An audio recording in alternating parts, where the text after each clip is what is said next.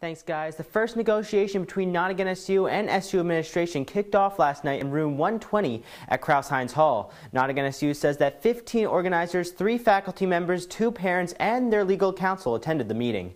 At least 8 SU administrators were in attendance. About 30 minutes in, Assistant Provost Amanda Nicholson apologized for how students were treated during the protests. Some topics that were discussed include changes to the multicultural learning community application process, the Chancellor's response to calls for resignations of senior administrators, the tuition freeze demand, and whether or not SU can disclose the identities of those who committed bias incidents. The discussion last night was audio recorded. We have some of that recording for you now.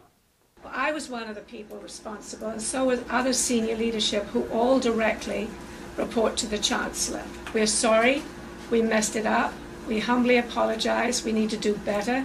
We really wanted to make sure that people didn't sign up for this LLC just to get Ernie Davis. For first year students, we want to try to expand at least one more floor for 2020 first year students. I don't intend to walk away from my responsibilities as Chancellor, and particularly the responsibility to make this a university that models inclusion for all students. And I do not think termination or resignation of senior leaders, including those identified, would be in the best interest of the university at this point.